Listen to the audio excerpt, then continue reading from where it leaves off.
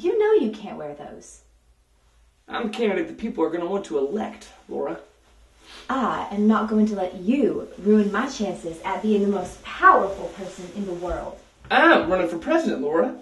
Me, George W. Bush, governor of Texas. Please take them off. I can't see without them.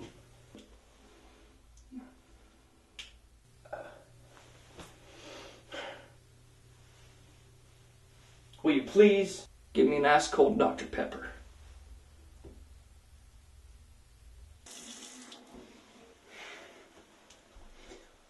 Man, it's hot in here. Ugh, I'm not even gonna wear this.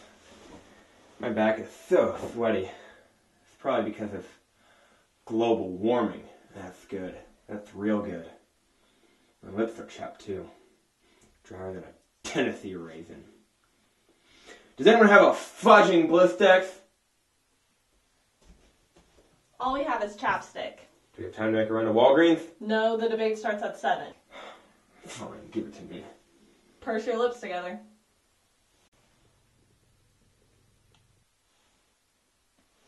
You're good, Mr. Vice President.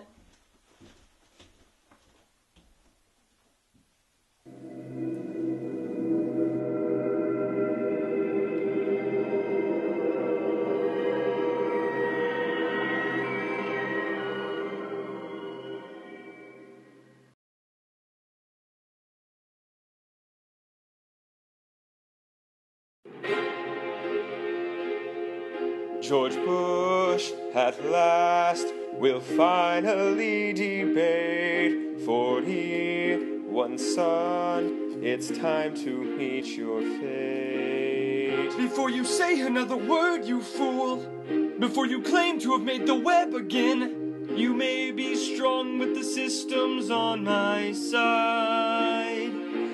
These people came to see the issues discussed, not your sweaty back stains on the stage. Your Medicare lockbox is an outrage. My tax relief shall bring new wealth. My tax relief. Is this Texan mad? The 1% have plagued us all. The workers here demand some change. The poor working class. Slander my name if you must. Change. There's a duty that I'm sworn to do. Change. You know nothing of my life. 41. Our allies will feast on my peace. duties It to the will poor. be a Seek equal barbecue, rights. You feel it, that son of 41. As our birth shall spin than my around, father's global son. warming slows us down. The Damn, old you've shan't been sold need help to Medicare. die. They're Peace the is huge in the saviors to Middle the East. poor. The elderly Medicare have preys fought on the enough. weak. My Their race fight has shall just be begun. nevermore. You know nothing of Al Gore. I was born in Tennessee. I'm a classic Democrat. I'll win the presidency.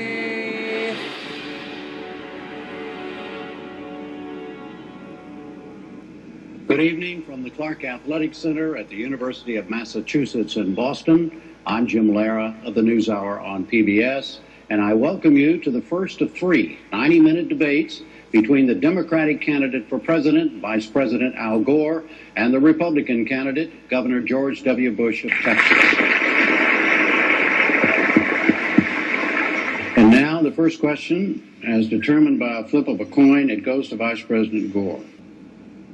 How would you contrast your approach to preventing future oil price and supply problems like we have now to the approach of Governor Bush?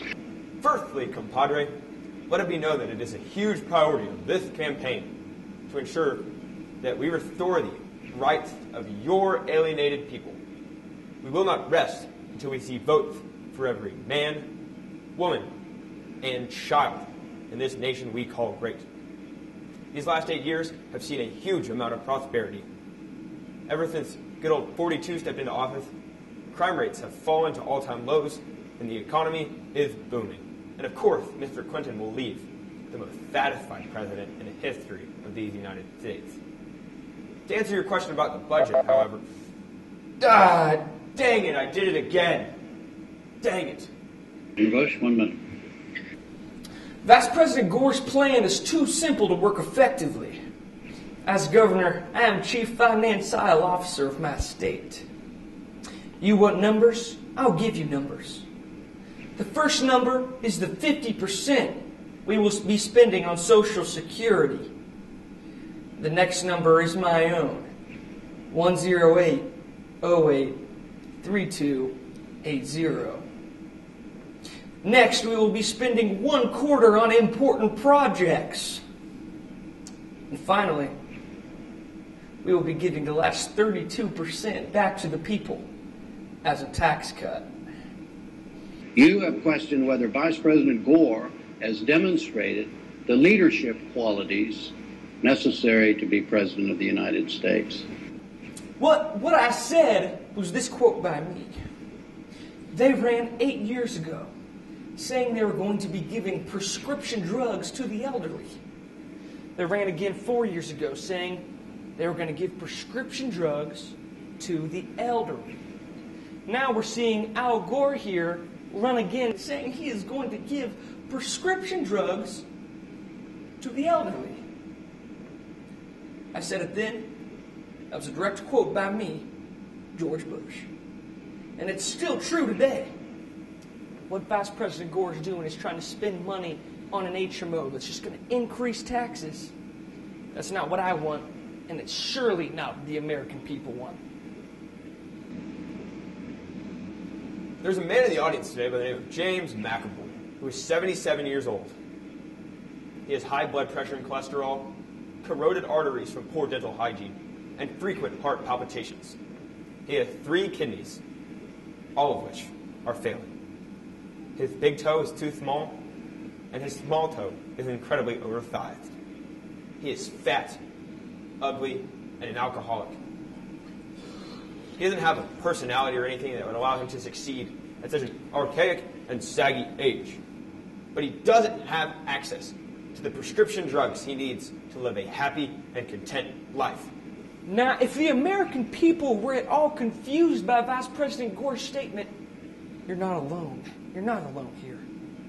If it has not been made clear to you yet, I'm the governor of the great state of Texas, which is as big, if not bigger, than the United States as a whole. So, you tell me who's more qualified. Thank you, Governor Bush, Vice President Gore. See you next week. And for now, from Boston, I'm Jim Lara. Thank you and good night.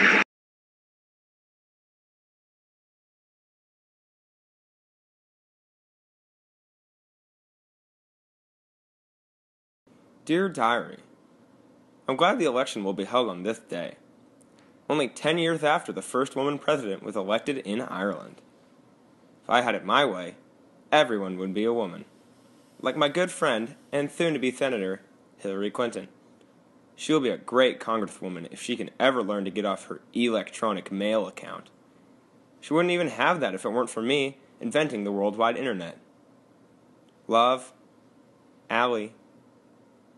Dear Diary, today will go down in history as the most lopsided presidential election ever, when I unanimously win every state. And to think that today the largest LSD lab in the history of mankind was found in the middle of Y2K, Kansas.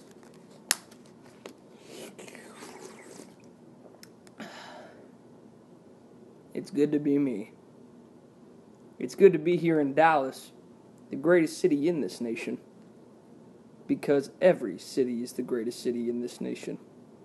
Especially Y2K, Kansas. Love, George W. Bush, the governor of Texas.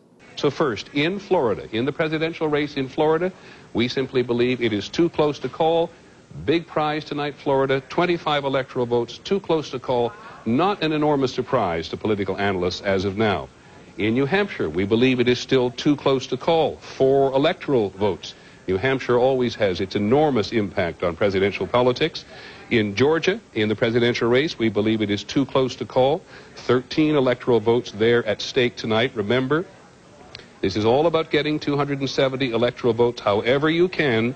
And in Georgia, we now say its 13 electoral votes are still too close to call. In the presidential race in Virginia, with its 13 electoral votes, we believe it is too close to call. Virginia strongly Republican in presidential elections.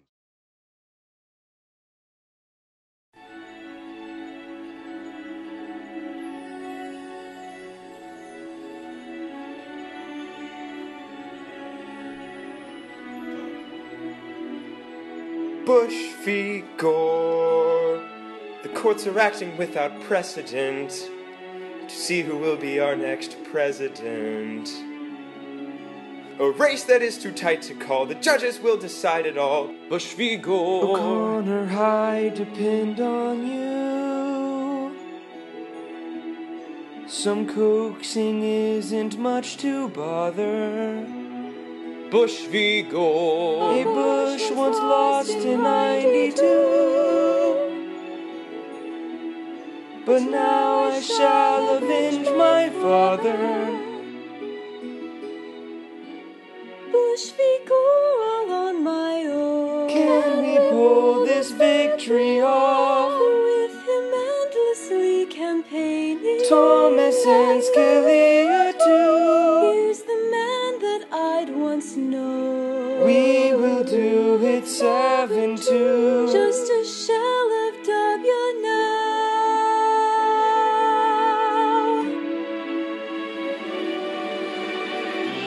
Bush v. Gore shall lead us on Do I plead my case on hint? to realities of freedom. Do I join my brother there? And the day my brothers won. Do I really even care? Will you celebrate with me?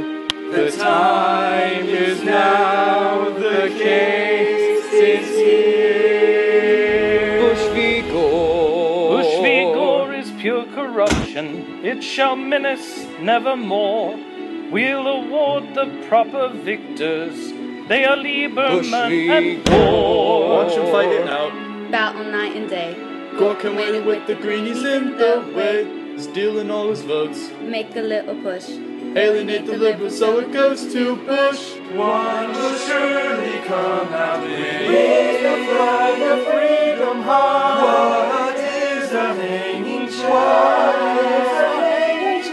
I bet Clinton really did. This is kind of far. Do you hear the people sing? My place is here. I fight for you. Bush v. Gore. He will join these people's heroes. He will be the greatest one. He will take the throne with power, and not just as some man's son. Bush v. Gore is pure corruption. It shall miss nevermore. We'll award the proper victors. But today is the judgment day. We're waiting to discover what our God in heaven has in store. For the war, for the world.